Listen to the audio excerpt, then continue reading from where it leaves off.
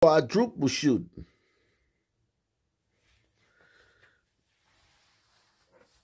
This time last year, that was known as a mass shooting. But, you know, now they figured out who's doing all the mass shootings in this country, even though we here figured it out a long time ago. And make sure you get your merch, man. Definitely go get your merch. Ock Nation merch at the Ock Nation store. Link is in the description box. Got hoodies right now, coming with more apparel in the coming weeks and months. Right now, I got the hoodies. Make sure you go get you one. Snug. They fit great. High quality. But we discovered who's doing this stuff a long time ago. We discovered who was doing these mass shootings a long time ago. And when it became a point of emphasis for the current presidential administration last year, they were focusing on this. And it was a big thing. We're going to mass shooting, mass shooting, mass shooting, mass shooting. Till they found out who was doing it. And now they're calling them quadruple shootings, quintuple shootings, sextuple shootings.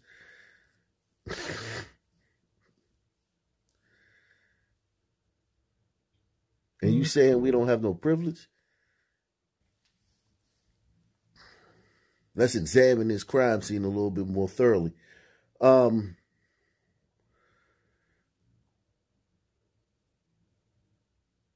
Just another day in the stand. Just another day. I mean, 4 young men standing out, hanging out. Car goes by. Gunfire erupts. 3 of them are dead. It's this nursery rhyme I sing to my daughter. 5 little monkeys jumping on the bed. One fell down and bumped his head. Mama called the doctor and the doctor said, no more monkeys jumping in the bed. Well, in this case, 4 little sun men hanging on the corner. A car came by and did what it wanted.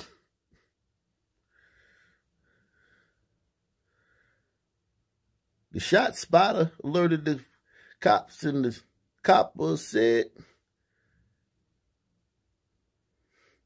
1 sun man wounded, 3 sun men dead. Tonight, families are grieving loved ones killed in the last week as police in East St. Louis investigate. The mother of one of the victims has had it. News 4's Dionne Broxton heard her outrage and is getting answers from the mayor. I couldn't believe it. My son was set up to be murdered. From Saturday to Tuesday, 3 people were killed in East St. Louis. 46-year-old Thomas DeWalt is the latest. He leaves behind his son. His father adored him, and he adored his father. DeWalt's mother agreed to talk to News 4 over the phone. Living in East St. Louis is hell. Now, this is East St. Louis, okay? East St. Louis. Not to be confused with St. Louis. So, St. Louis, very dangerous city. Very extremely dangerous city. However, it's nothing on East St. Louis. East St. Louis is a smaller city, but the demographics in East St. Louis are bananas. And when she says it's living in East St. Louis, which is a different city, not a part of St. Louis, it's its own incorporated city. When she says living in East St. Louis is hell, I think we all know what she means. Living in East St. Louis is hell. She feels trapped and fears retaliation. If I could afford to, I would get the hell up out of here because I hate living in this damn city. She says her son was killed while working on someone's car. They shot my son while he was still laying up under their car. They had to bend down and shoot my son in his head.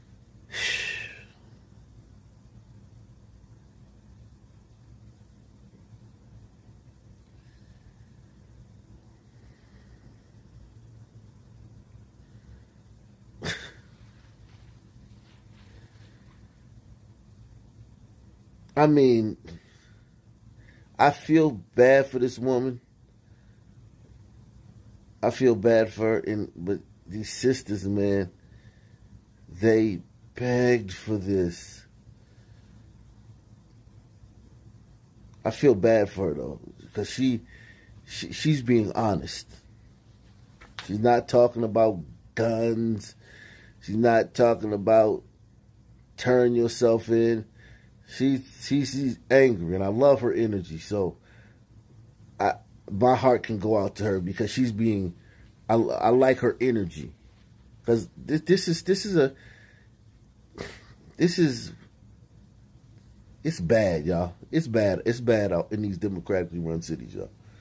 If I could afford to, I would get the hell up out of here because I hate living in this damn city. She says her son was killed while working on someone's car. They shot my son while he was still laying up under their car. They had to bend down and shoot my son in his head. Days later, she still struggles for answers from police. I called that number all night long, and all I got was a busy signal. I called the mayor number. This line is busy. She said, East St. Louis is hell. If I could move from here, I would if I could afford it. How do you respond to that? My heart goes out to her. I know that the Chief Perry and the East St. Louis Police Department doing all that they can do. Mayor Robert Easton.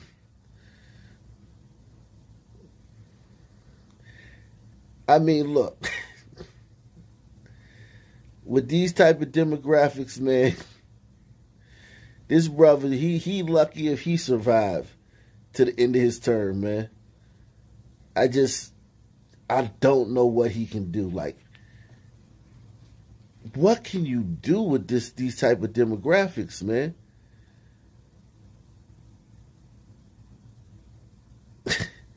What can he do? There's nothing he can do. It's literally hopeless. Like, this situation is literally hopeless. My heart goes out to her. I know that the Chief Perry and the East St. Louis Police Department doing all that they can do. The mayor says there's around 40 cops right now on the East St. Louis police force.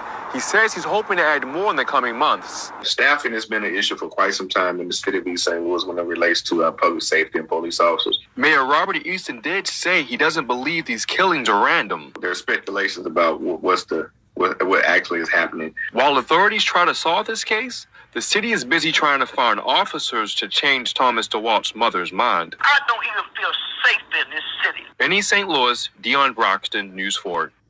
An afternoon shootout in Northeast D.C. People just shooting at each other. That was stopped after a D.C. police officer intervened, according to investigators. This happened at New York and Florida Avenues earlier this afternoon. D.C. police say the two shooters were just 13 and 14 years old. I know exactly where this is. I've been to that McDonald's. It's a Wendy's right across the way. I've been to this McDonald's or that Wendy's 200-300 times. I mean, it's a lot of neighborhoods around here. These kids could have been from any neighborhood, but 13 and 14-year-olds having a shootout in broad daylight.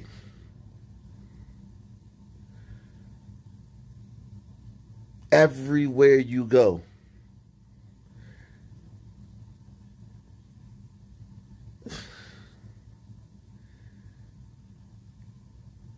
this is going to go down. The wokeopolis.